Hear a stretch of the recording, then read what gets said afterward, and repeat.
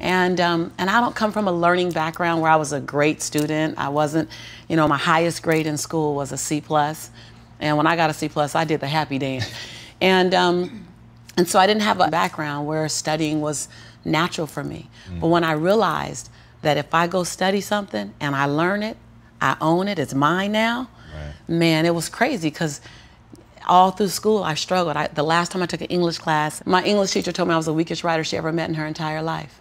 Lovely. Yeah, lovely. And the same year I took a speech class, and my speech teacher, he said, quote unquote, Miss Nichols, I recommend you never speak in public, that you get a desk job. Oh.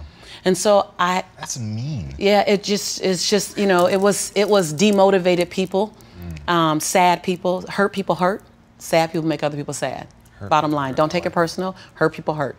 That's really rad. I don't want to derail your story, because your story is amazing. We are going to finish that tale. But hurt people hurt, sad people are sad. That's they make other people sad. Sad people make other people sad, because people love company. Everywhere you are, you want company. And so without taking it personal, just see where people are. And so a part of that was I had to see who I was hanging around. And, you know, miserable people want company, you know, and I had to literally be willing to not only relocate my mind, but relocate my body, so I can relocate my finances and relocate my possibility, relocate my son's future. I was very clear the future my son was going to have if I didn't do something. And I was not subscribing to that, not on my watch. My son's father went to prison when he was 8 months old, and he's been in prison since my son was 8 months old. Whoa. My son turns 22 this year. My son is an African-American male child living in South Central Los Angeles when, at that time, he had a 66% chance rate of going to prison, not on my watch. So I was willing to be radical. See, most people want the convenience of transformation without the inconvenience of required, busting, required for transformation. So my grandmother says, and I love to repeat this, your conviction, what you're passionate about, your conviction and your convenience don't live on the same block. They ain't even in the same zip code. So if you want to have a conviction for something, you have to sign up to be inconvenienced. We're trying to find convictions and passion and breakthrough on the inside of our box. Well, when you realize that the box doesn't even exist, like someone made up, oh, you're playing outside the box, so we all bought into, there's a box. Well, I don't even own a box. I don't even want to get in your box. Like, you better come out here, because I ain't getting in there. And so when you start thinking like that, Tom, all of a sudden, everything is possible.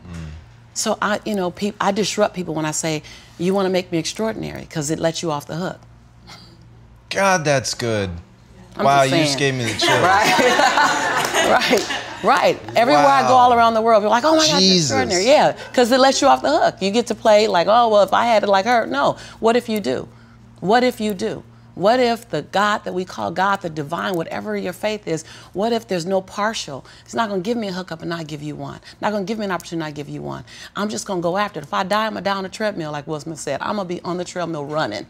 You know, I'm just not going to stop, because I believe all things are available to us. I'm just willing to go after them. Are you willing?